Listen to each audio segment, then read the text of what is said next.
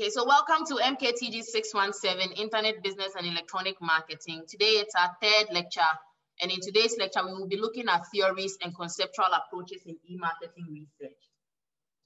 Now, the main reason why I decide to do this as part of every course I teach is because we as researchers, right, let's put the marketing aside, at the base of it have the dexterity of applying multiple theories, regardless of your area of specialization, to your research work. So if you are doing research in marketing, nothing stops you from picking a theory from psychology or a theory from MIS or a theory from HR to be able to explain portions of the marketing phenomenon that you're trying to study. So for me, as part of every course that I teach, I make it a must to expose my students to the application of theory in that particular concept or course that I'm teaching. Because there are theories that are applicable in the various courses that we will observe in literature have been applied. So by introducing you to theory in each course that I teach, assuming I teach you about 3 or 4 times, by the time you finish passing through all the courses I've taught you, you would have at least learned about 4 theories, 1 for each course that I have taught you, right? And with that, you will have enough theories in your arsenal that you can fall on in case you find yourself doing some research and you need a theory to explain a concept or a phenomenon. Now, one major problem I know students have is with their ability to understand what a theory even is and to appreciate it and how it can fit into their research work.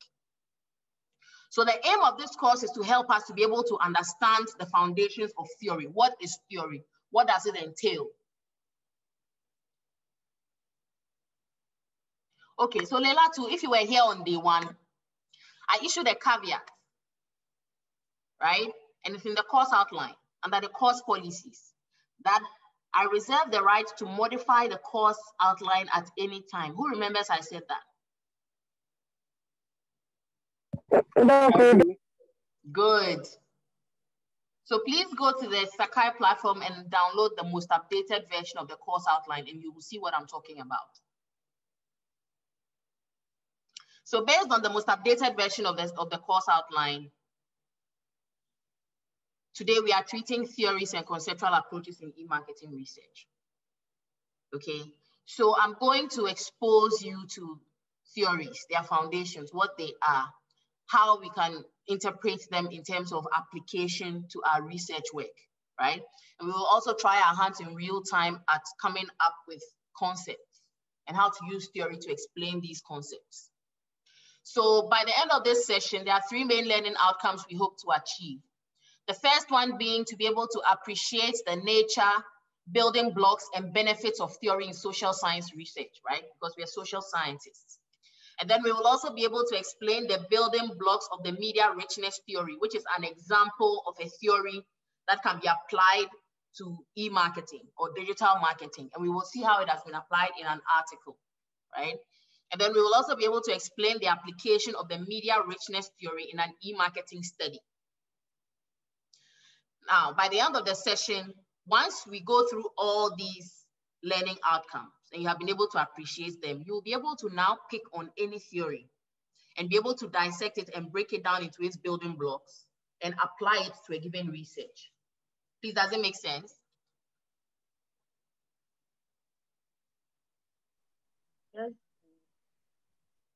Yes. Hello. Please, there are not only 2 people in this class. I expect to hear from everyone else in the class.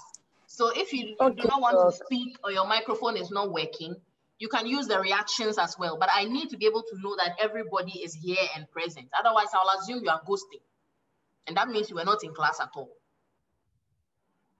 Please, I hope that is understood. Yes, Doc. So if Piaja and Clancy are not the only 2 people in this class, there are others, about 25 others, or 24 others. Okay, so let's get into it. So the first question we would want to answer in this session is, what is a theory? So a theory is used to denote a model or a set of concepts and propositions that pertains to some actual phenomena. So if there's a phenomenon that you are trying to study, And there's a theory that has been developed to explain that phenomenon. The theory will essentially come in the form of a model, right? Sometimes it comes in the form of a graphical model or in the form of a statement, presenting a set of concepts and certain propositions about how these concepts relate to each other. So with the help of a theory, you can gain an understanding of whatever phenomena it is you are studying, or the form, or to be able to form the basis for action with respect to these phenomena. Because different phenomena that we study, be it customer loyalty, customer satisfaction, all have processes and concepts that help them to come about. So you can't study them in isolation without looking at the underpinning concepts and the propositions that explain how these concepts come together to give us whatever phenomena we are experiencing, be it customer loyalty or customer satisfaction or attrition or whichever phenomenon it is that you want to look into as a researcher. So basically, theory describes, predicts, and explains why things happen. So like I said, if you have a concept like customer satisfaction, the theory relating to customer satisfaction will tell us how and why customer satisfaction takes place by explaining the concepts involved in customer satisfaction and the propositions that link these concepts together. Please, does it make sense? Yes, Doc. Okay. Yes. So on the basis of that, I'm putting this question to the class. Does anyone know the theory that underpins customer satisfaction? There's an ancient theory in marketing that underpins customer satisfaction. It dates back to the 90s. Does anyone know that theory?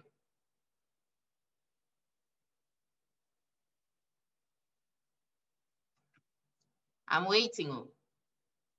Because apart from Isaac, I know almost everyone in this class has a marketing background. So you should have come across that theory, either in consumer behavior or in principles of marketing.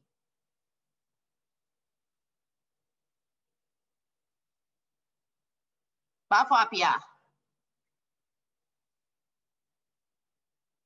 Bafo Apia. Hello, Doc. Have you heard of that theory? I haven't, Doc. You haven't? Okay, do you want to take a lawyer? Hey, who saved me? I give you the power to nominate anyone. Yes, mention any name and pass it on. Yes, Doc. Doc Nuruddin. Nuruddin, save your brother. Nuruddin, we are waiting on you to save your brother. Let me give you a clue. It is by a researcher who goes by the name of Oliver. Oliver. Yes. It was proposed. Look, I think I need some small time. Really? So are you also going to get a lawyer? Pick a lawyer. And I will propose Equia. Why Equia? Equia has been saving you people since we started the class. So pick someone else. Equia and Clancy are off limits. Pick someone. That would be Clancy. That would be Clancy. No, Clancy has also been helping Equia save you people. They've been responding to everything since the class started. So give them a break. Someone else. Name someone else. Isaac Osu. Isaac Osu. Very ironic, eh? He was busy nominating somebody. Isaac, the ball is in your court. Okay. I honestly, I just read it from Google. Okay, tell me. Yes, with my clues that I gave you. Yes, please. The theory presumes that customers make purchases based on their expectations, attitudes, and intentions. Now, what is the name of the theory? I just want the name. Oh, okay. I just want the name. Customer satisfaction theory. That's another name for it. That's like the pseudonym, the AKA. But it has an actual name. Okay. Isaac, I recall. But yes, it's also called the customer satisfaction theory. But it has a generic name. No, it's not a service quality theory. Service quality. It's not service quality theory, Isaac. Deborah has put it in the comments. But Deborah has made a small mistake.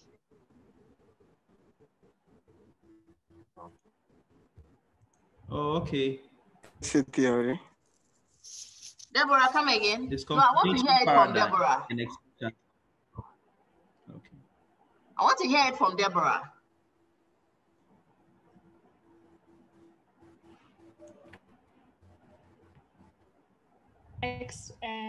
Expectancy disconfirmation theory.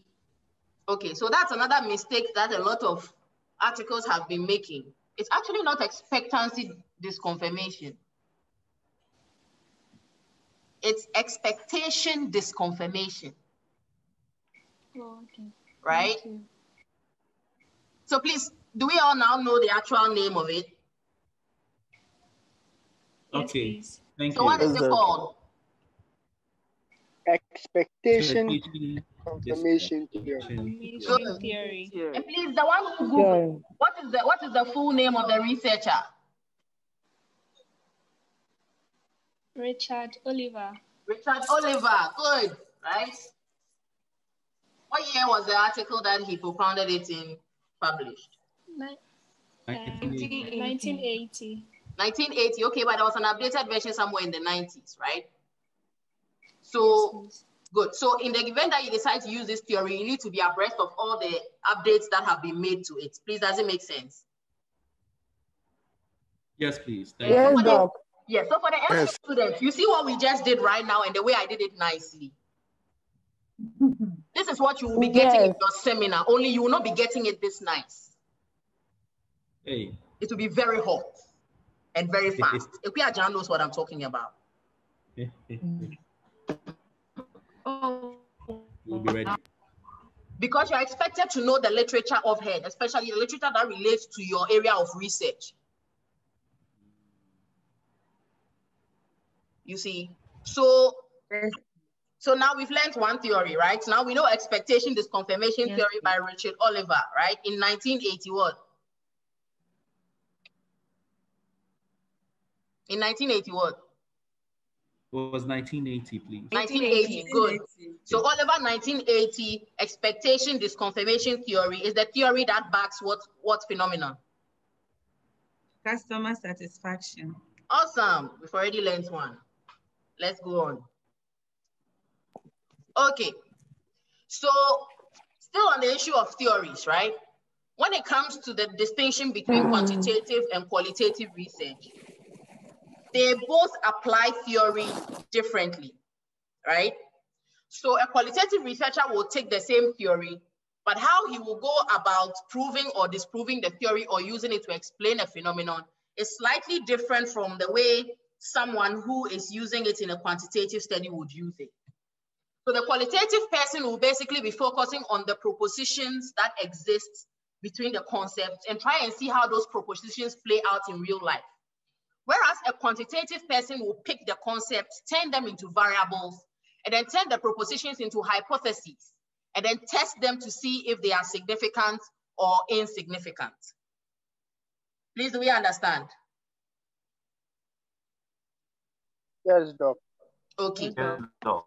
So qualitative researchers have generally accepted the view that all observation is theory-laden, right? And that there's no possibility of purely objective or theory-neutral descriptions independent of some particular perspective. Meaning that if you actually want to do proper research, be it quantitative or qualitative, it should be based or founded in theory. Please, do we all understand that? Yes, Doc. Good. So if you are doing your research work, be it your MBA long essay or your MPhil thesis, the concepts that you are studying, we expect that naturally you would find some theory that will help us to explain and understand the relationship between the concepts that you are studying. So theory, therefore, is an inescapable component of all research, full stop. Whether or not you explicitly acknowledge it or you don't, there's always some element of theory involved in the research that you do. And that is why, yes, Bafo. Please, so that means that there's no longer you cannot write a long essay without any theory. There must always be a theory. Yes. Even the theories that even the concepts that you put together, why do you put them together into a framework? You put them together into a framework because you are theorizing that there's some kind of relationship between them, true or false?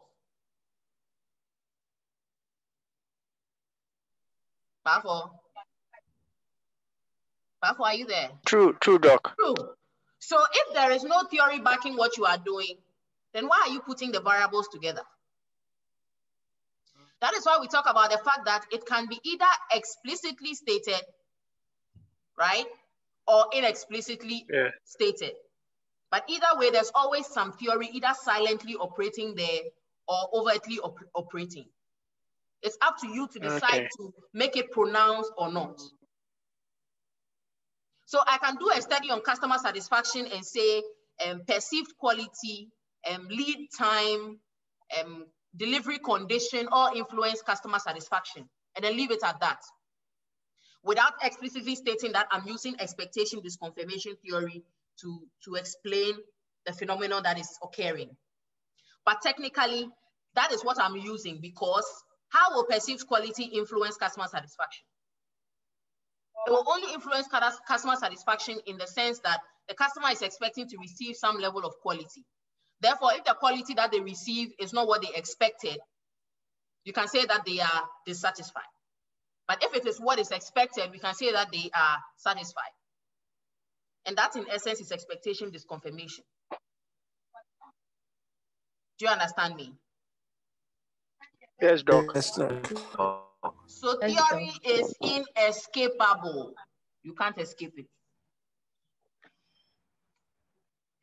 So with that being said, what is a theory not? So right now we know what a theory is. So now let's look at what a theory is not. First of all, a theory is not data. It is not a collection of facts.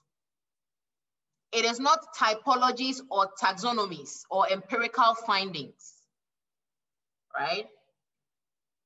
Again, if you put together a collection of constructs, you cannot call it a theory, because theories must go beyond just the constructs as they have been presented to include the propositions of how the constructs relate to each other and explanations about how the constructs relate to each other, giving a set of boundary conditions. Because you know, most of the time when you see a theory, it gives you the conditions under which the constructs in the theory will affect each other. Not every theory does that, but there are theories that do that. Right? So to be able to spot what a theory is, you need to be able to see constructs and see propositions that tell us how these constructs relate to each other, as well as explanations relating to the assumptions or the boundary conditions within which these theories would actually explain the phenomenon that we are trying to study. So we can say that data, facts, and findings operate at the empirical or observational level, while theories operate at a what? Conceptual level, and are based on logic rather than observations, sorry. So in the event that you are deciding your research topic, you are operating at the conceptual level. And at that level, you are expected to apply theory. That is why when I ask students why you chose your research topic and they tell me that, okay, I observe that entrepreneurs these days are struggling to find sources of funding or are struggling to market their products. So I decided to study how entrepreneurs can effectively market their products. At that point, you are not thinking logically or theoretically.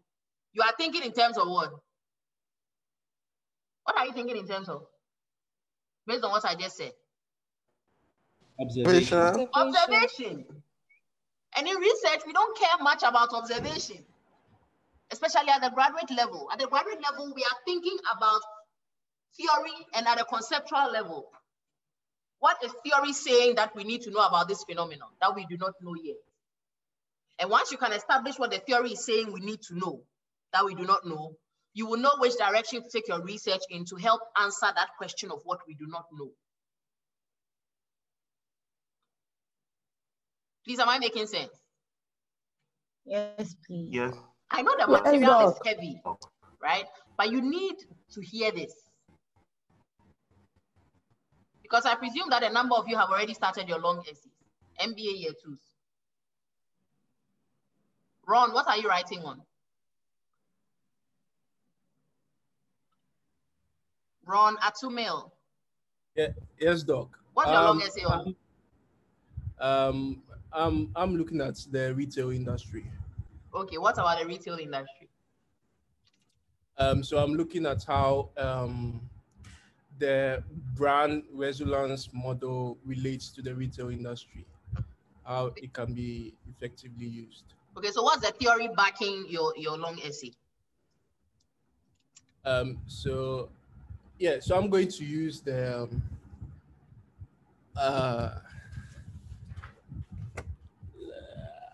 I need to do a little recap.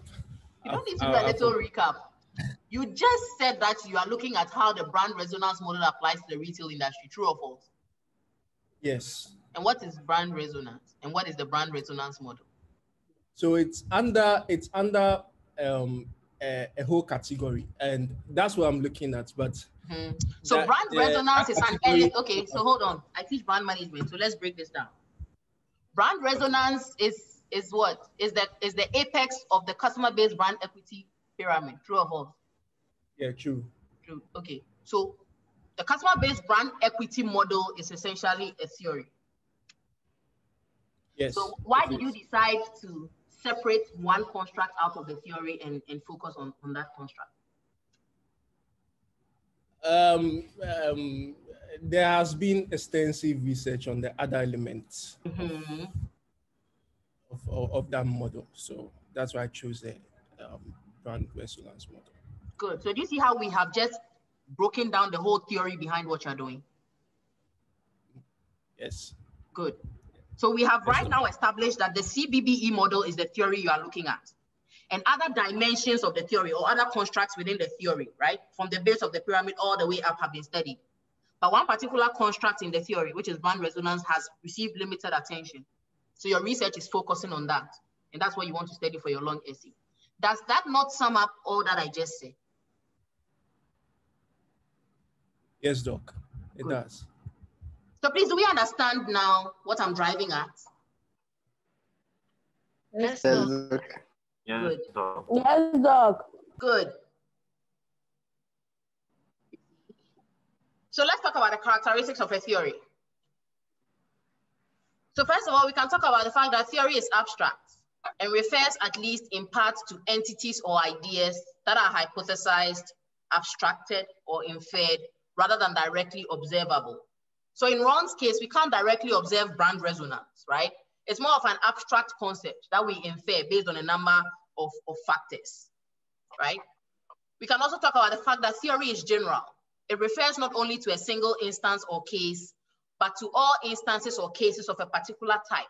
So brand resonance is a general concept that can be applied in different sectors to be able to test the level at which a brand resonates with a particular segment of customers, right? We can also talk about the fact that theory is typically explanatory. It tells us why things happen rather than simply describing what happened.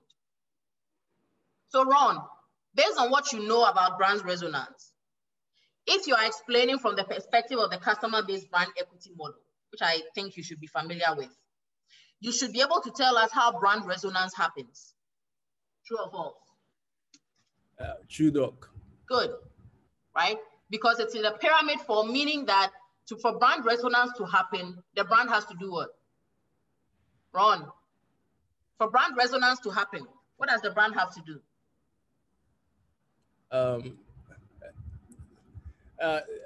Doc, there are a lot of steps involved in this. So there are not that many. If I can remember all of them and I'm not doing my long essay on it, why can't you who are doing your long essay on it wrong? Yeah. Yes, Doc, what are the levels? I believe there are about 5 of them. Doc, Wrong. Doc, let me. I'll come back on that. Oh, no. We are waiting on you. You have to be able to tell us. Ron, you are doing the long essay like now. Okay. Let me quickly open my proposal. So you are going to search. Okay. So resonance is the tippy top, the apex, right? And it starts from the bottom, beginning with brand identity. Did you know that? Yes, Doc. Followed by brand meaning, which involves performance and imagery. Then to brand response, which involves judgments and feelings, which ultimately leads up to resonance. So in your long essay, if you are looking at the application of brand resonance to the retail sector, you can't look at it without looking at the steps that lead up to resonance. Are you with me? Yes, Doc. Because according to theory, they go together. Yes, Doc. So I'll talk about the whole equity model. Then it's not called the equity model. It's not called the equity model. Please, another thing. I am not happy about the way students massacre the names of models and researchers and theories. They are giving names for a reason. So please don't massacre them. So Ron, it's not the equity model. Right now, we've learned how to properly say the expectation disconfirmation theory. Not expectancy disconfirmation, it's expectation disconfirmation. So please say the proper name of the model you are using because it's the basis of your long essay, Ron. So what is the actual name of the model? Yeah. So consumer brand equity model. Come again. We just mentioned it right now. I've mentioned it like twice.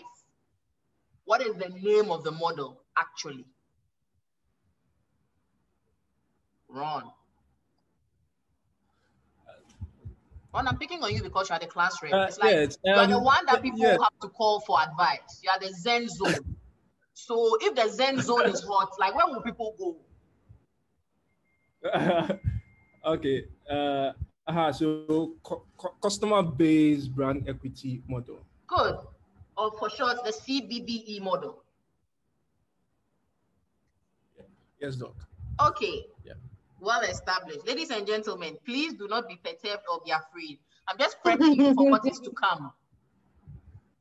Right? I'm just prepping you for what is to come. And it's scary. Yes. It's not scary at all. In fact, once you have been able to go through this, you will be somewhat prepared when you start. It will make sense to you once you get into it. You see, Ron is able to banter with me right now because he's going through it. Are you with me? Yes, please. Good. Yes, so he gets it. So what we discussed right now, when Ron goes back, I kid you not, it will reflect in his work. Ron, true or false? True, Doc. Yeah, because it helps you to refine your thoughts when you start thinking in the line of theory. And it makes your work better in terms of contributing to existing knowledge. Because you don't want to do research that does not contribute to existing knowledge. And most of the contribution we make is in the area of theory. Please, do you understand me? Yes, Doc. So don't be scared. Just embrace it, right? Just embrace it. So basically, we have seen the characteristics of a theory. Now let's go into the benefits of applying theory in research, right? The first one we can talk about is the fact that considering theory in your research enhances the robustness and rigor, as well as the relevance and impact of the findings that you come up with. Because like I said, no one wants research that does not contribute to anything. No one wants research that is not relevant to anything. You want the findings of your research to be relevant so that it will contribute to existing knowledge. And for those of you who want to study further and do PhDs, when you finish your MPhil or your MBA, you hope to get a publication or two out of your long essay. If your long essay or your thesis does not have a strong theoretical backing, it is difficult for you to be able to get good publications out of it. So the theory backing your work has to be strong so that it will be relevant and have an impact, such that if you finish your work and you extract a publication out of it and you send it out for independent peer review, they will find it to have some relevance and impact enough to accept it for publication in their journal. Please, do you understand me? Yes, Doc. Yes, Doc. Yes, Doc. Okay.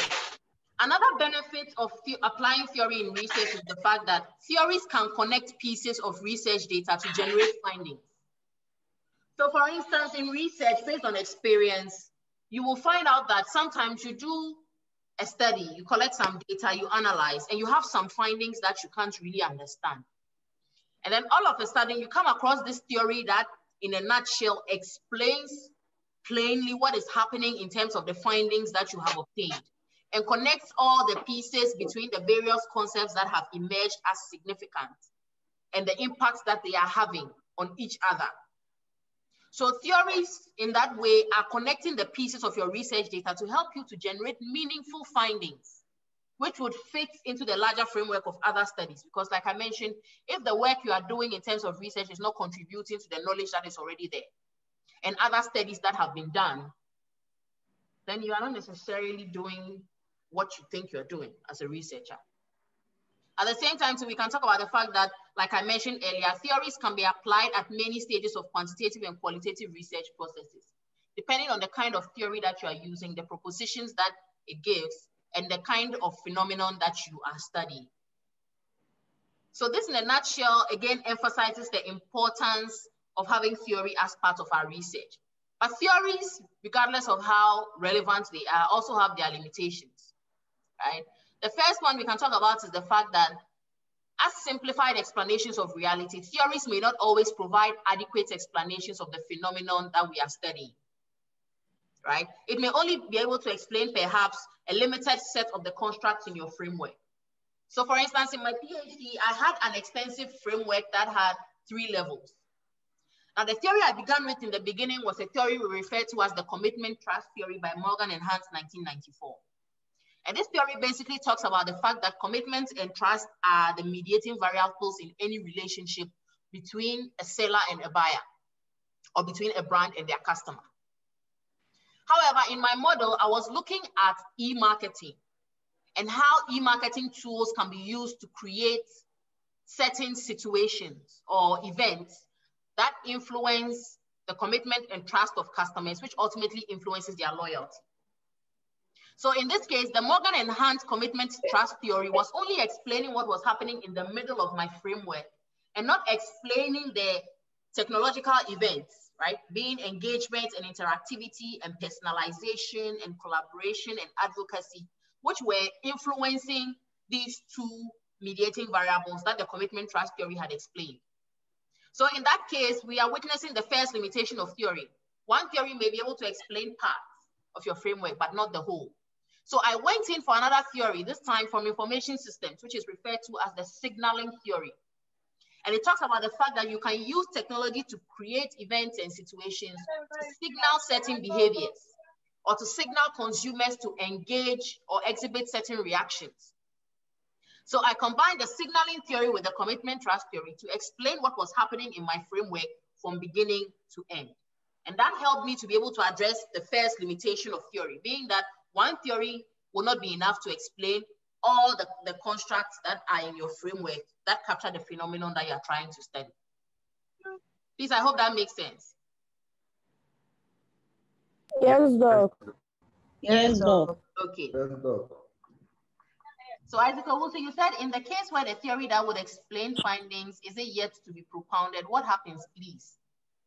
Yeah. In that case, you do not use an explicit theory. Your theory will be implicit. Because like I said, even the constructs that you put together from the literature have some element of theory. Because theory basically talks about how concepts or constructs relate to each other and provide propositions about how they relate to each other. So in that case, if a theory does not exist that has been propounded to adequately explain the phenomenon you are trying to study, then you will implicitly imply theory by using the concepts or the constructs that you have identified in literature. And the literature that are saying that these constructs or variables can be put together in this form to have an effect on this other variable is also a form of theory. So when we say theory, it is not just the well-established theories that we see that have names that have been propounded and tested severally over the years, right? Theory also comes from the conceptual approaches that we have observed in empirical literature that we apply to our research on a daily basis. That's why we are looking at both theoretical and conceptual approaches. Yes, you can use a theory to support your research method. In fact, there's a whole research method in qualitative that is based on one theory. Who knows about that theory? In qualitative research, there's a research method in qualitative research that is a whole theory on its own. Who knows it? Who knows it? You should know this because I'm sure you've all done research methods before. Should I name names? Isaba Asan. I think I got it right. Isaba, are you there or you're ghosting? No, please, I'm not ghosting, but please, I'm not sure what's the... You're not sure. Do you have an idea? No, please. Or you also don't have an idea? No, please, I don't. Who is saying Saunders et al.? Saunders et al. Is a research methods book. Lawrence, Saunders et al. Is a book. Come on. I'm talking about a theory that doubles as a research method in qualitative research. Has anyone heard of grounded theory before? Has anyone heard of grounded theory? No, I haven't. You haven't heard of grounded theory? No, I haven't. Okay, so I'm introducing to you grounded theory. It's a theory, and at the same time, it's a research method in qualitative research. So you can read more about it in your leisure time. So Manaf, I hope that answers your question. Yes, you can use a theory to support your research method, and grounded theory is a typical example. Yes, madam. Good. All right. And then the third limitation we can talk about is that theories may impose blinders or limit researchers' range of vision, causing them to miss out on important concepts that are not defined by the theory, right? So this is a direct response to Isaac's question of what if the theory has not been propounded yet? The fact that an explicit theory has not been propounded to explain the relationship between the concepts in the phenomenon you are trying to study does not mean that you should not study it. Because conceptually, empirical research has been able to prove that those variables have some kind of link or relationship. So not finding a theory to explicitly explain what you are doing does not mean that it is not right. Because conceptually, empirical research has proven that there's something there that needs to be explored further. Please, I hope it makes sense. Yes, Doc. Yes, Doc. Okay. So now let's look at the building blocks of a theory, right? A theory has four main building blocks. We can first talk about the constructs. And here the constructs capture the what of theories. That is, what concepts are important to explaining a phenomenon, right? So let's look at a typical example of the expectation disconfirmation theory. Looking at that theory, what constructs do you think are important in explaining the phenomenon of customer satisfaction? Let's base it off the name of the theory, expectation disconfirmation. What do you think the constructs are?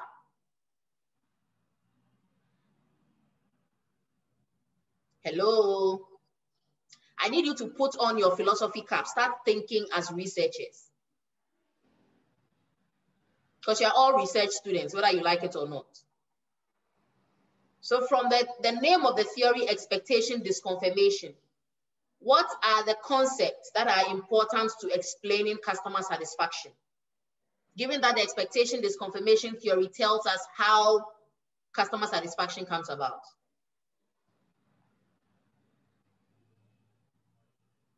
Hello? Madam, can I try? Okay, Isaac, you can go ahead. Okay, I'm just trying. So yes. Customer expectation would be one. Good. Service delivery could be another. Delivery. Okay, hold on. Hold on. Sorry. Limit yourself to the name of the theory. Okay. So you've given me one, which is customer expectation. Okay. So based on the name of the theory, give me another concept. Isaac, come on. It's right Sorry, there. disconfirmation. Disconfirmation. Yes. Right? Disconfirmation. So the two constructs we need, which are important to explaining the phenomenon of customer satisfaction. So Deborah, satisfaction here is the phenomenon. And we are looking for the constructs that explain it. So here, good job, Isaac. We have been able to establish that the constructs are expectation and disconfirmation, right? So that brings us to the next building block, which is proposition. How are these concepts related to each other? So here we are asking, how is expectation related to disconfirmation? Are you with me? Yes, please. Good. Yes, So please. based on the theory, the how or the proposition of how expectation relates to disconfirmation is that expectations refer to the expectations that the customers bring to the consumption experience, right? And the disconfirmation here can either be positive disconfirmation or negative disconfirmation. So if the expectations that they bring are positively disconfirmed, it leads to some aspect of satisfaction.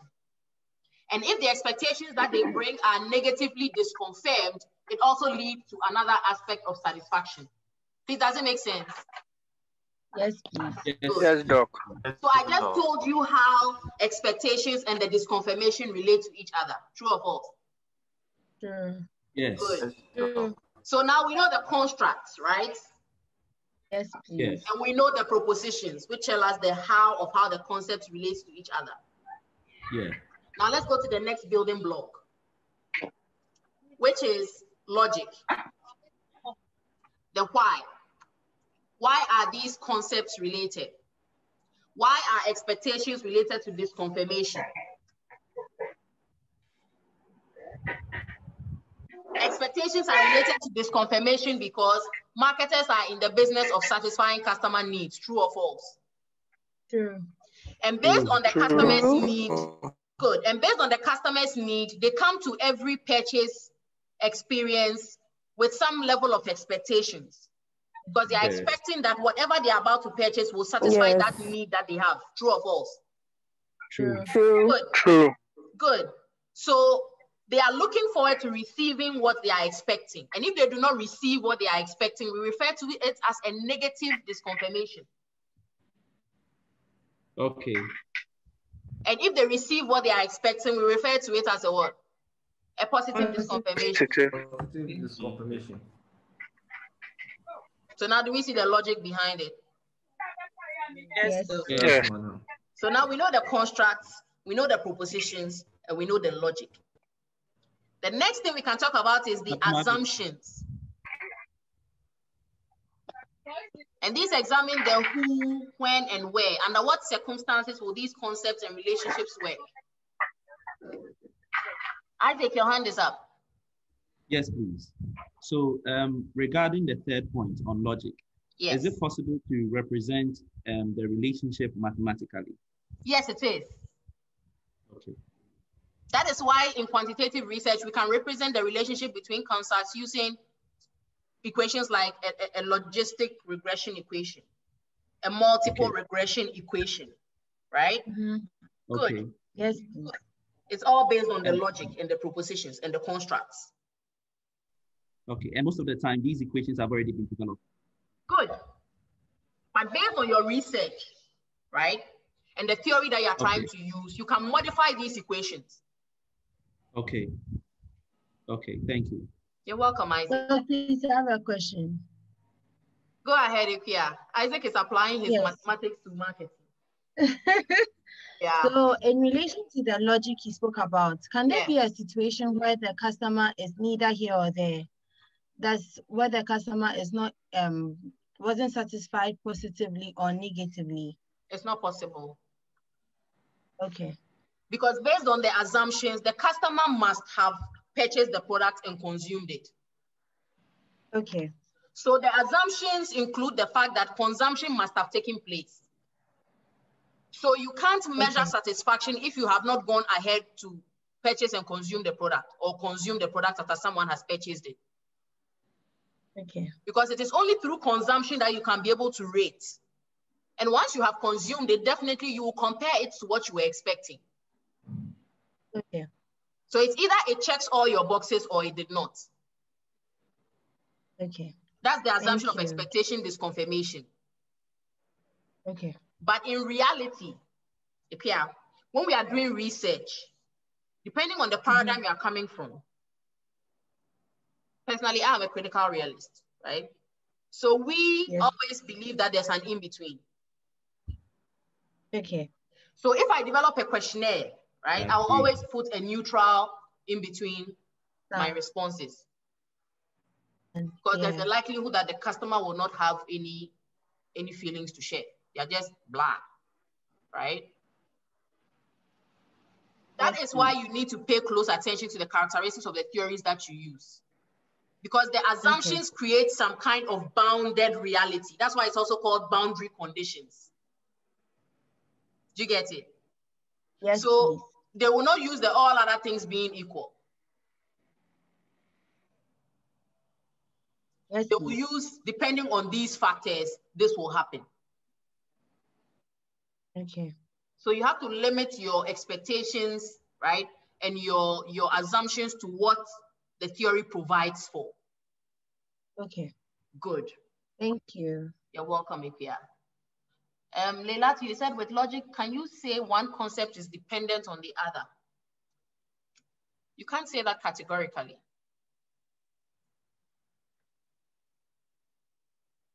You need to be able to know what the theory provides for and the nature of the concepts in them before you can say whether one depends on the other. Because a theory could also tell us that one construct does not depend on the other, they go together or they complement each other. Are you with me, Leilatu?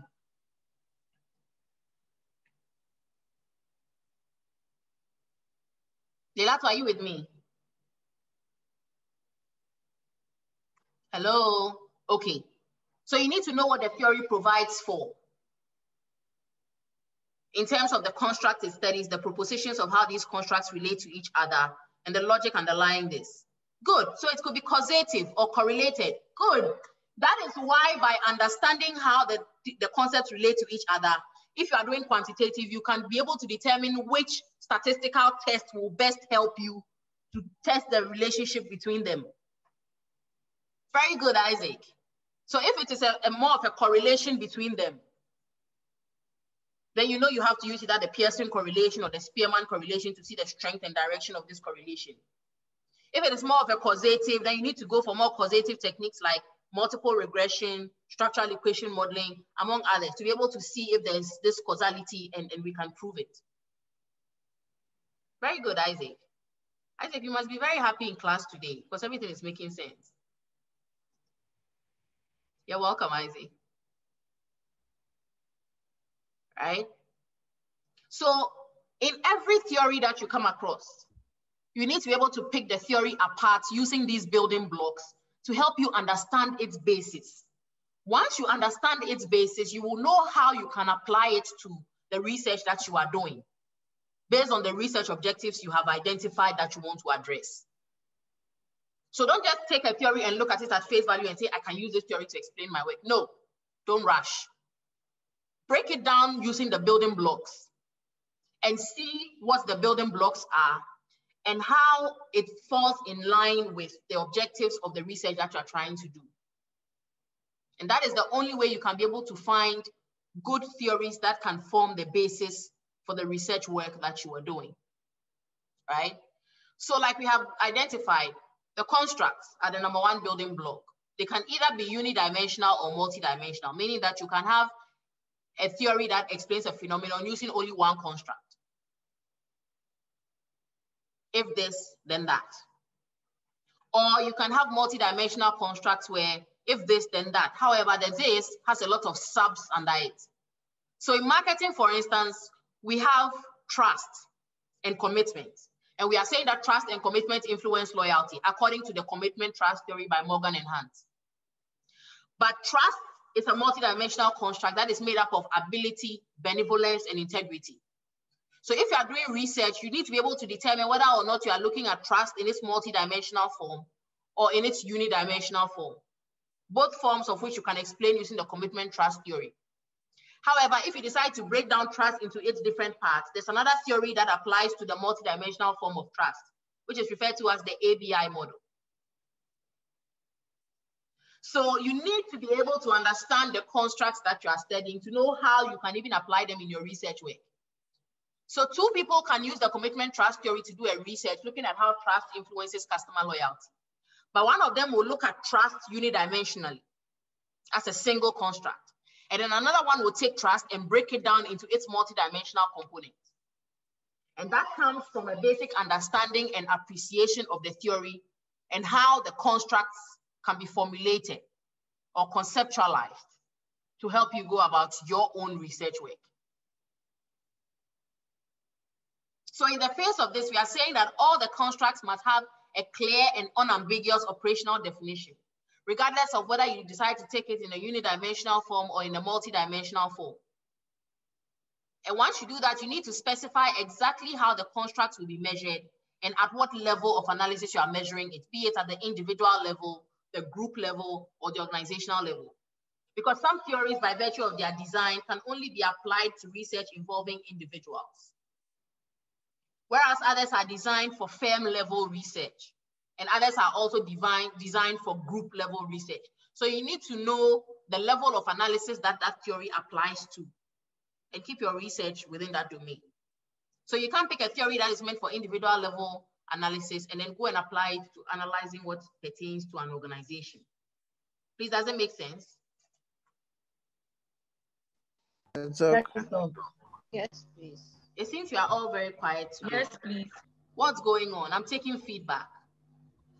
What's going on? Isaac said, in that case, a study could be filling the gap by considering something as small as an additional construct. Bingo, Isaac, bingo. You hit the nail on the head. So when we say research gap, your research gap that you are addressing could be something as small as introducing an additional construct. And that's what your research work is contributing to existing literature. In fact, with this comment alone, if I haven't done anything here today, I'm happy. I know I've done this. Do you get it now? Yes, please. Yes, Doc. So your whole MPhil thesis could be built around the fact that you have taken a theory you are studying, the constructs have traditionally been studied in this particular way, and you are looking at this new one. Like Ron said, the CBB model has been studied extensively, but brand resonance tends to be ignored. So he is focusing on brand resonance, right? But also looking at it in the context of the other levels that lead up to brand resonance. So something as small as one additional construct can be your contribution, right? So that is it for the construct building block. So in quantitative research, for instance, we turn these constructs into measurable variables. And then we find measures or statements or items that will measure each of them. And then we collect data on them and then we analyze, right? But for the qualitative people, they will leave it at the level of the propositions. So whereas quantitative researchers will have hypotheses, right? Qualitative researchers will have propositions because they are not turning the item into a quantifiable form. So they do not need individual items to measure them, which they can quantify into figures and analyze. They are looking at propositions and seeing how these propositions can be actualized in reality. And they explore how the propositions play out. So in terms of theory, we always have the theoretical plane and the empirical plane. For quantitative researchers to be able to convert variables into measurement items that they can turn into numbers to run statistical analysis, they need to descend into the empirical plane and turn these constructs into variables and formulate hypotheses on how they relate to each other. Whereas the qualitative people will stay in the theoretical plane, look at the constructs in their natural form and explore them as they are, using the propositions of how the relationships between them have been established.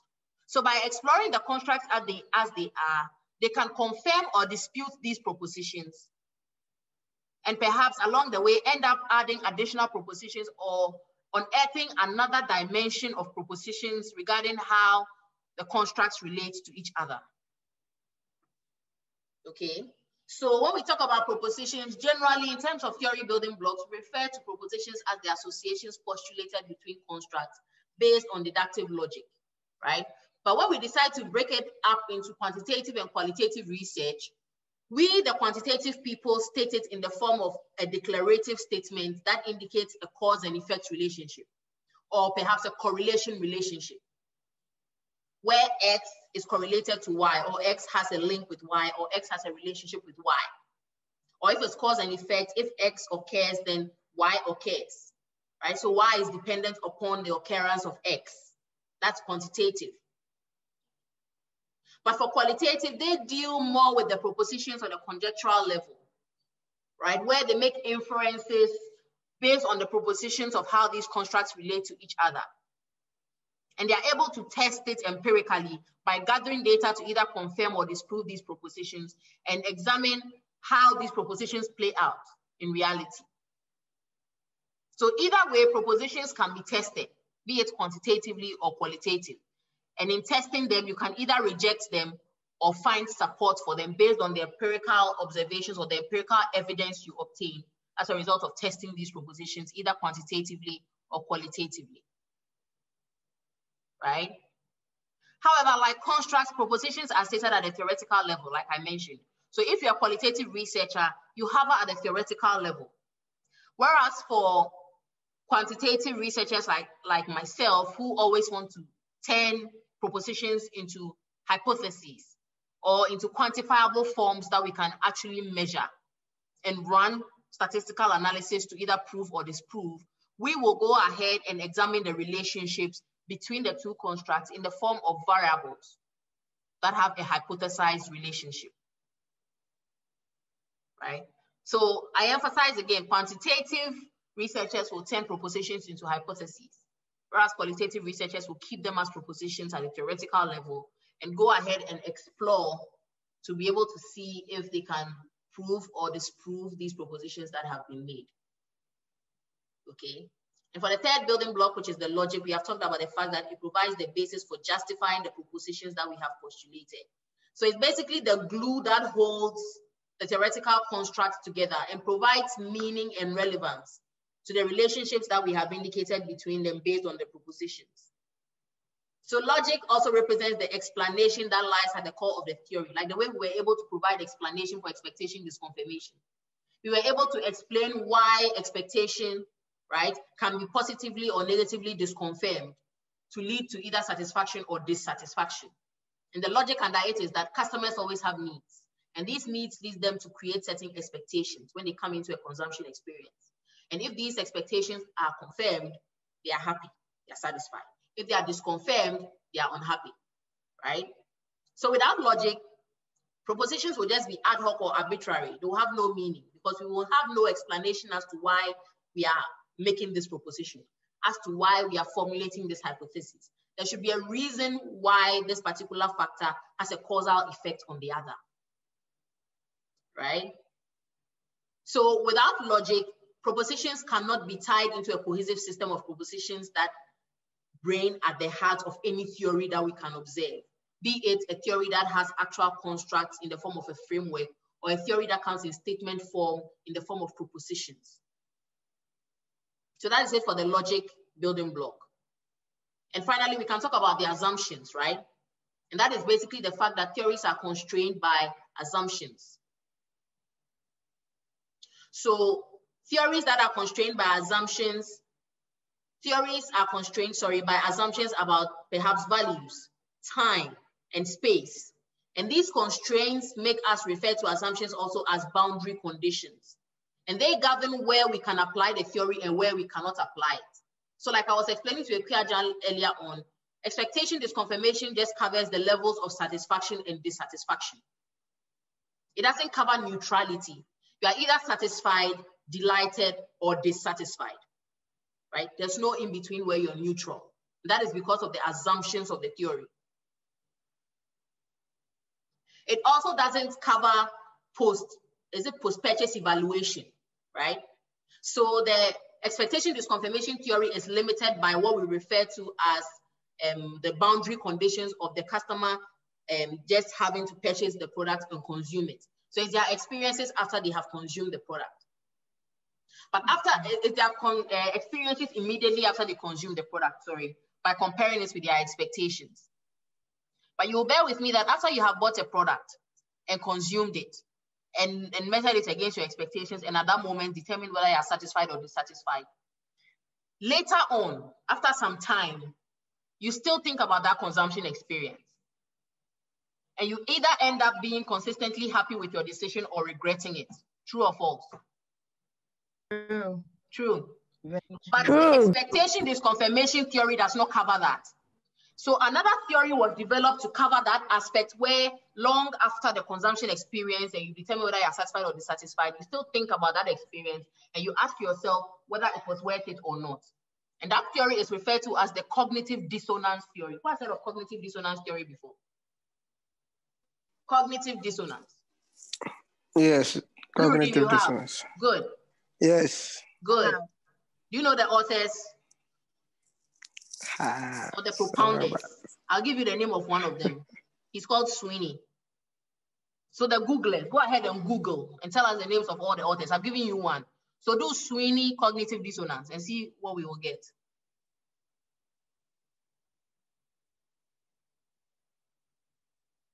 Are you there?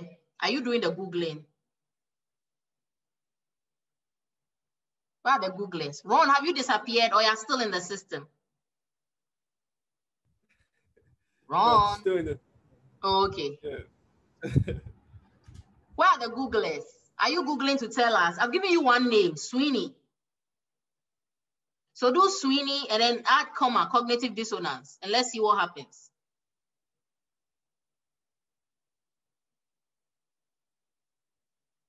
Who is going to tell us? Quickly. Nuruddin.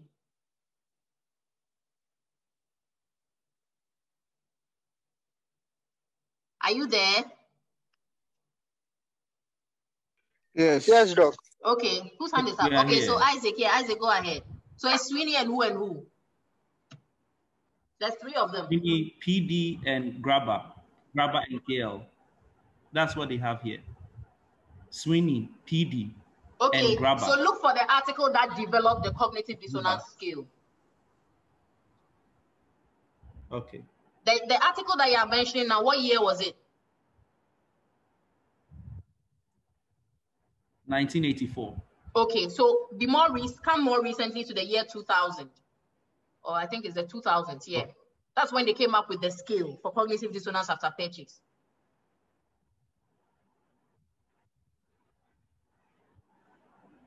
Suter, that's another one. Good, Ron. So it's Sweeney, Suter, and another person.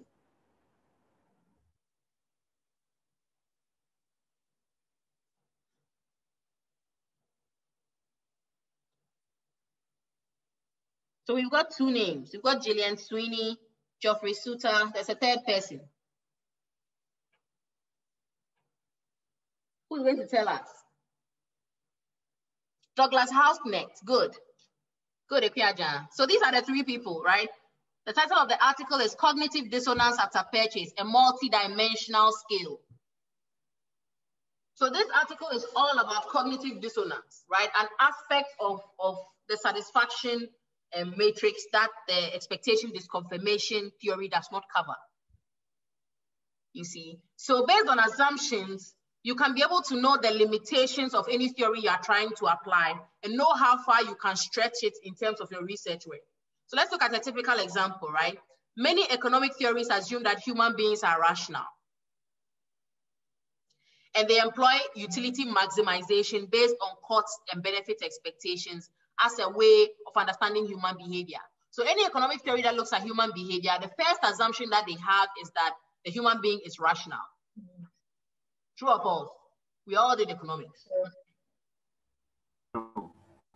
True, but we are not. Exactly. So that is one of the limitations of the theory. So the limitations of the theory lies in its core assumptions. Right? Human beings are not completely rational. And not all human beings in all situations seek utility maximization. True or false? Yeah. So that is how assumptions can limit the application of a given theory to research work. Right? So we can have theories that may have implicit assumptions in relation to culture. right? Whether or not you can apply the theory to an individualistic culture or a collective culture, right? You can have certain theories that are temporal. Some theories explain certain phenomenon in terms of time frame and space, like the stages of change model. Who has heard of the stages of change model? Stages of change. You should have heard of it. Anyone who did an undergrad degree in marketing must have heard of the stages of change model. Clancy. Where are the first degree marketing holders? Doc, please, you are here.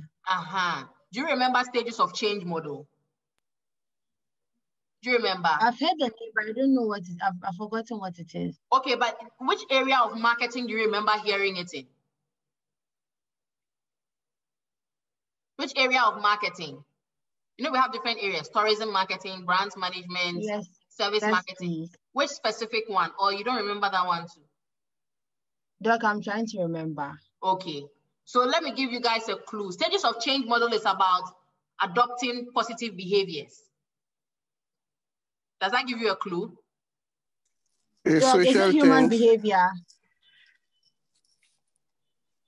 Okay. Social market. Social marketing. Social marketing. Social marketing is all about applying commercial marketing concepts to what? Get people to change their behavior, right? Yes, and that's what the stages of change model is all about. Yes, please. And it talks about different stages at specific points in time where the individual or the human being is adopting the change. It happens in stages according to the stages of change model, which occurs at different times. So that's a typical assumption of how the stages of how a theory can be limited in terms of temporal assumption, right?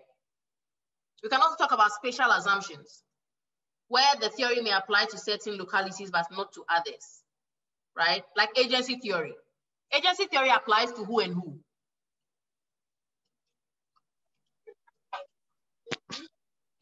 Principal and agent. Principal and agent. So if you're not in a principal or agent relationship, you cannot apply the agency theory to that phenomenon unless we have the phenomenon occurring involving some kind of principal and agent relationship going on, right? So these are examples of assumptions that can limit the application of theory to the research that you are doing. That is why you need to be abreast of a wide range of theories so that you can be able to break them down using their building blocks to determine whether or not they are applicable to the research work that you are doing and the constructs or the phenomenon that you are trying to study. So in this class alone, already we've learned about 4 or 5 theories, right? Can someone name all the theories we've learned in this session alone? Can someone name the first one? Papa, can you name one theory we've learned in this session? One. Yes. Expectation disconfirmation theory. Good. By Richard Oliver. That's one. By Richard Oliver. Good. That's one. Another one. We've learned about 4 or 5. Another one. Ron, tell us the second one. Obafo, you want to come again? Obafo, go ahead. Customer-based entity model. Okay, so let me help you out. It's the customer-based brand equity model. Let me repeat it again. Customer-based brand equity model. CBBE. Okay. Good. Thank you. You're welcome. The ladies are saying grounded theory. Good. That's another one. We have another one. We also learned about another one. There's about 3 more that we have talked about up until this point. Stages of change model. Good. 2 more. 2 more. Cognitive dissonance. Cognitive dissonance. Good. That's another one. Then Jan has given us the last one, which is agency theory. Alima 2. Cognitive dissonance has 2 S's. So DISSONANCE. Cognitive dissonance by Sweeney, Hausknecht, and Sota, 2000. Right? Good. So in essence, if you have not taken anything from this class at all, at least you know the building blocks of a theory. What are the building blocks of a theory? Quickly. How many are there and what are they?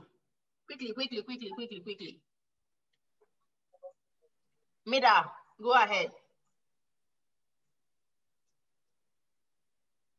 Mida, building blocks of a theory. Ikuya says there are 4. She has helped you. Manaf has mentioned 1, constructs. Good. So the constructs in the theory. What else? Okay, we have propositions. Propositions. Good. What else? Yes, there's logic. There's logic. Good. And then the last one? And there are assumptions. Good. So if you don't take anything from this class, you know the building blocks of a theory, and you have learned about 6 different kinds of theories that we can apply in marketing research. True or false? True. Let's proceed. True.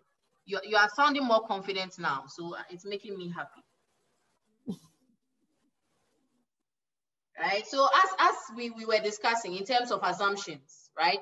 One other thing I want you to take cognizance of when it comes to assumptions is that theorists rarely state their implicit assumptions clearly. And that's one thing I want you to learn about theories.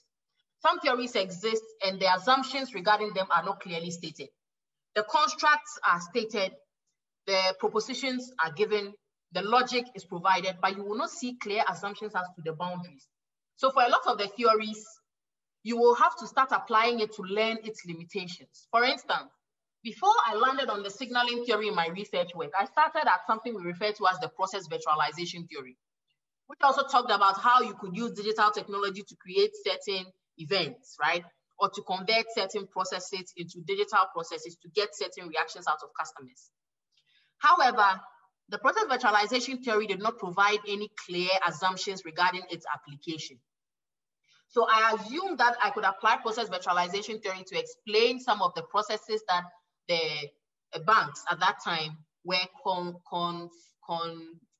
reconfiguring for the online context and using that to build trust and commitment, right? Sorry. However, quickly I realized that the process virtualization theory will not help me to be able to explain how once those processes are reconfigured for the online context, they can have an effect on customer outcomes. The process virtualization theory basically talked about how the process is turned into a virtual form, but it doesn't talk again about how it can affect other things in its virtual form. Please, does it make sense?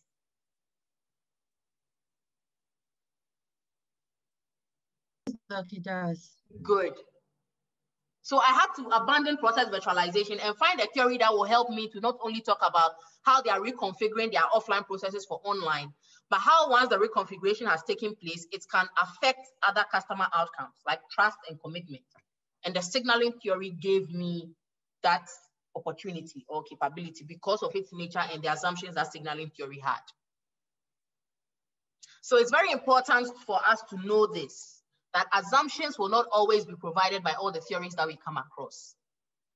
So we need to be able to approach them with caution, reading as much as we can about the theory, its origins, its critiques, so that we'll be able to know all the building blocks, which ones are present, which ones are not, and how what we have currently in terms of what has been provided by means of building blocks for that particular theory can help us to achieve our research objectives. If not, we drop it and we move on in search of another theory that will give, that will do a better job at giving us what we are looking for. Isaac, your hand was up, or you're good? Yeah, you just answered my question. Thank you. Okay, you're welcome.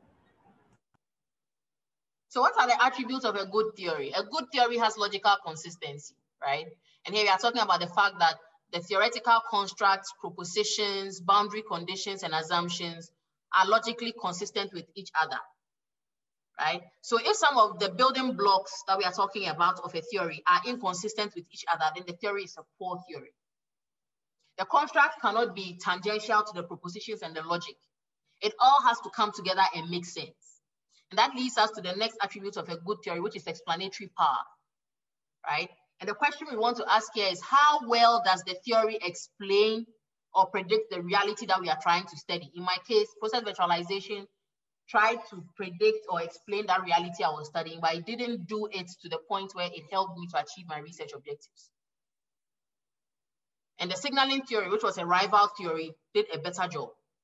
So hey, I jumped ship and went in for signaling theory because it had more explanatory power regarding the phenomenon I was trying to study than the process virtualization theory.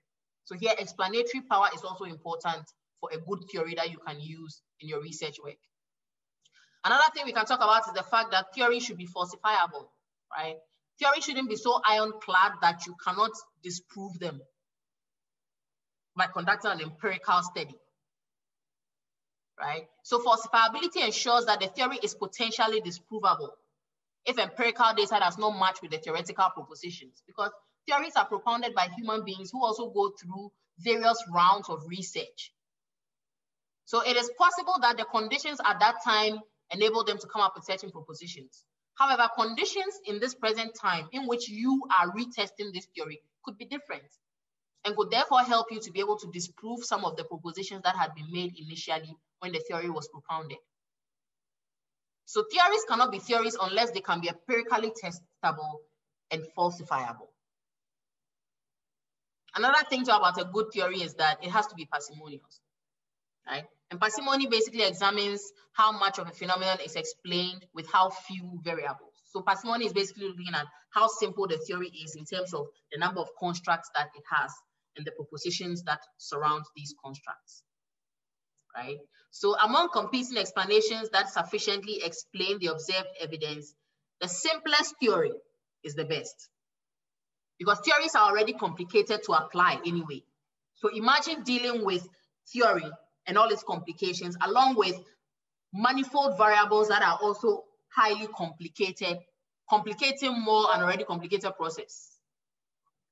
So parsimony is important to keep things simple and straightforward, so that you can be able to easily explain the concept you're trying to study, how they relate to each other, the logic underlying it, and be able to test using empirical data to either prove or disprove the propositions made within the theory, right? So these are 4 key attributes of a good theory. So with that, let's go on and look at a physical example application of a theory in digital marketing research. And like I said earlier, as researchers, we are not limited as to where we can take theory from. I remember one of my colleagues, Dr. Georgie Champo, at some point was nursing the idea of using mitosis to explain a phenomenon that occurs in entrepreneurship. Please, who knows what mitosis is about?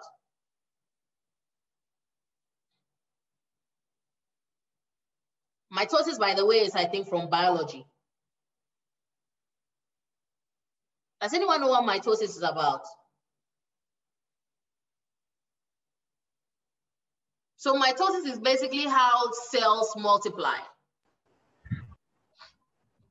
Yes.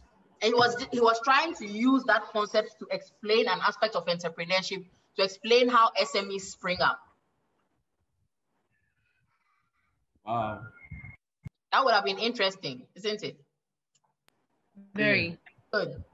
So, good. So that captures the whole idea of what I'm trying to tell you in terms of the fact that you can pick a theory from anywhere, provided it is relevant and has some underlying propositions and logic that help you to be able to explain what is happening in respect of the phenomenon that you are studying. So let's look at a very fun theory, like the media richness theory, which is from communication studies. But we apply it in marketing to be able to explain the ability of the internet to be able to facilitate rich media. Remember, we talked about the fact that the internet has the capability of supporting rich media. You remember? Yes, we did. What are some of the rich media we talked about? What are some of the rich media we talked about that the internet helps us to use? Mida, name one.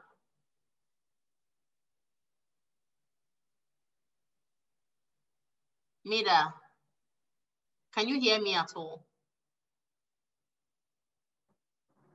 No. Yes. Is it a paid and an owned media? Yeah, but we are talking about the fact that the richness of the media, the internet gives us the ability to use certain functionalities to give the media its richness. Right? Who remembers that we mentioned? Can you come again, please? Who remembers that we mentioned that the rich media include text? Who remembers? Good. Deborah has remembered another one, videos. And then there's a third one, text, videos, and what? Audio. Audio. And then there's another one, text, videos, audio, and what? Another virtual one. reality. So virtual reality and the others rely on what? Video games rely on what? Graphics. Do you remember? Good. Yeah, so graphics or pictures, right? So the internet enables us to do so, right? And that is essentially the basis of the media richness theory. So let's go into it. So the media richness theory, as we are going to discuss it now, is based on an article that was written by these people, right? By Alamakea, Pesonen, and Derina, right? In an article called Information Processing and Management in the year 2019. So let's break down the theory from its foundations, right? Starting with the propounders of the theory and what its building blocks are. So the theory known as the media richness theory was propounded by Daft and Lengel in 1986, right? The theory basically explains how communications media affect task performance. So here the concepts we are looking at are what? What are the concepts? The constructs, sorry. The constructs. If we are saying the theory explains how communications media affect task performance, what constructs are we dealing with here? Communication and task performance. Good. So we are dealing with communications media and task performance, right? So the proponents argued that managers could improve their task performance by matching the characteristics of media to the needs of organizational information processing tasks. So that is how the two constructs relate to each other. So what I just read is what building block? What building block is that? The proposition. The proposition. So the proposition here is that media characteristics have to be matched with organizational information processing tasks to be able to achieve desired outcomes. So that's the proposition. That's how they relate to each other. Okay. So here, let's look at the logic and assumptions underlying all this together. So let's first look at the media construct. Now, the logic here is that media vary in terms of their information richness based on their capacity to facilitate shared meaning within a given time, right? So 4 factors influence the richness of a medium, which is, first of all, the communication medium used and its ability to transmit multiple cues. So one of the characteristics or the factors here is the ability of the medium to transmit multiple cues, including vocal inflection, gestures, and facial expression. Another factor is its immediacy of feedback. In using that medium, how immediately can you get feedback from the party on the other end, right? And it also talks about language variety. How many varieties of language can you use with the medium? And then we can also talk about the personal focus of the medium. Is the medium more personally focused or more impersonal in terms of its interaction between sender and receiver, right? So here it is breaking down the construct into its sub-dimensions, right? So we know that the media construct can differ based on the amount of cues it is able to transmit, its immediacy of feedback, its language variety, and the personal focus of the medium, right? Yes, Doc. So someone can decide they are using media richness theory, but they are basically taking just one of the sub-constructs of media, be it perhaps transmitting multiple cues, and test how that can be applied in digital marketing to obtain certain outcomes. Are you with me? Yes, Doc. And that is what the article that we are going to discuss at the end did. They just looked at one aspect of the media construct, which is the transmission of multiple cues. And that is what they tested in their entire article. Okay. So the fact that you are applying the theory doesn't mean you have to apply everything in the theory all the time, right? Like Isaac said, it can be one small construct. And that's where your contribution will lie. Next, let's look at the construct of task, right? And here again, they're telling us that the task construct has subs. So here, they're saying that tasks can be categorized based on uncertainty and equivocality.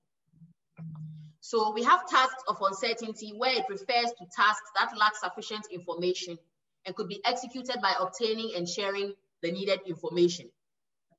Whereas we have equivocal tasks, which are those tasks which have multiple and possibly conflicting interpretations of the information that is available, thereby presenting a challenge for participants to arrive at one shared meaning of the information.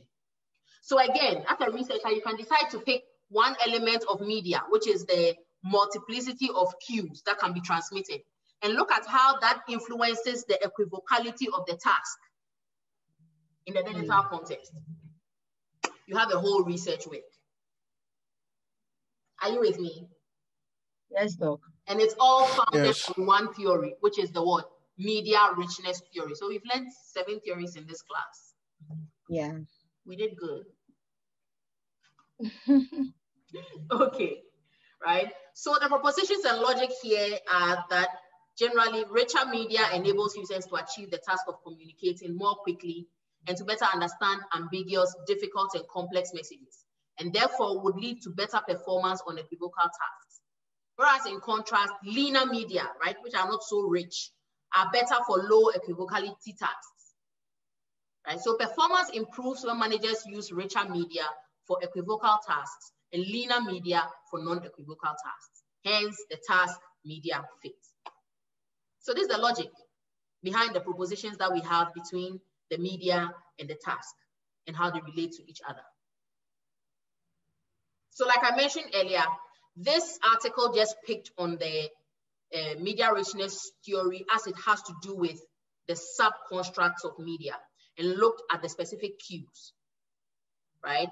So in their research, they studied the relationship between consumers and marketing videos, where they put multiple cues, including verbal and non-verbal cues, to facilitate understanding. And they looked at the consumers' reactions to the different visuals that they presented to them that had the different cues in them, right? So they employed a variety of instructive, seductive, and decorative video content, all using verbal and non-verbal cues to be able to see the customer's reaction to the video online. And their findings show that concerning how media richness differences in video content trigger changes in tourist behavior, they were looking at tourists visiting tourism websites.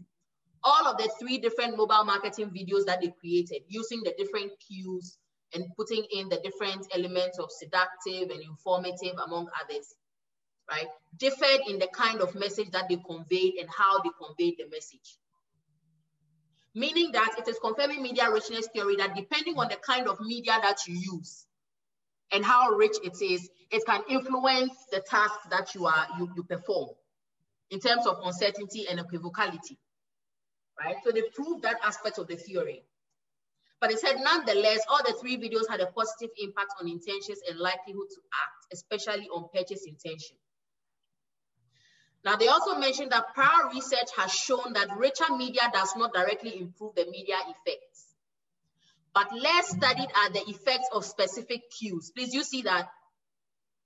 Yes, people have studied the theory in general and how it's able to affect tasks, but they have not broken it down into the sub-constructs of the media, like we identified, the cues, the language, the feedback. So they decided to just focus on the cues aspect of the media construct, and then see how that can be used to elicit a reaction or to perform a particular task with a given objective, right?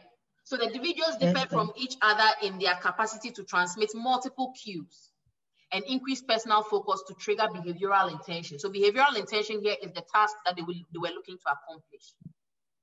And they said this is because the more participants enjoyed and felt that the video impacted them emotionally, the more their participation, intention, and recall score improved in watching the instructional video.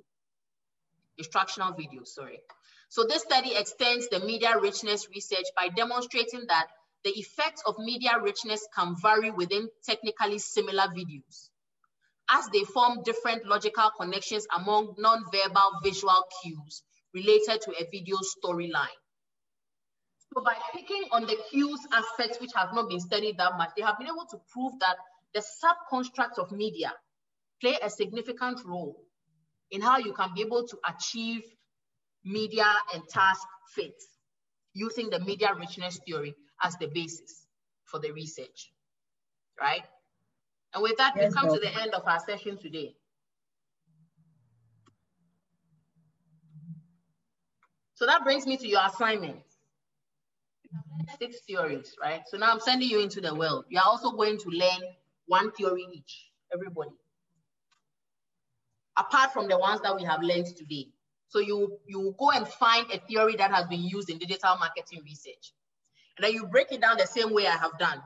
Tell us the building blocks. What are the constructs? What are the propositions? What is the logic? What are the assumptions? And how did these researchers apply it to their research based on the article that you find? So you need to be able to tell us who the proponents of the theory are, what are the building blocks, and then tell us how it was applied in the specific article that you found, and which aspects of the theory they focused on, and what their findings are based on that theory.